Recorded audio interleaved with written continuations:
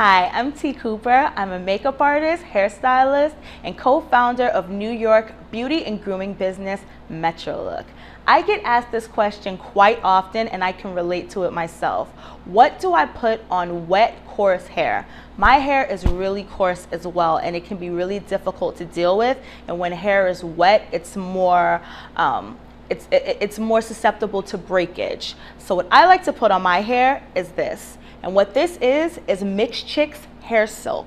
It feels so silky in your hair, and it also detangles and softens your hair. Whether you blow it out or you make it air dry, it's perfect. This is fantastic if you have coarse hair, and it's even good if you have thin hair. But if you have coarse hair, it makes it easier for you to work through it. And if you want to brush or comb through it while it's wet, you can get through it really easy, and it leaves your hair feeling so touchable and soft and beautiful and manageable.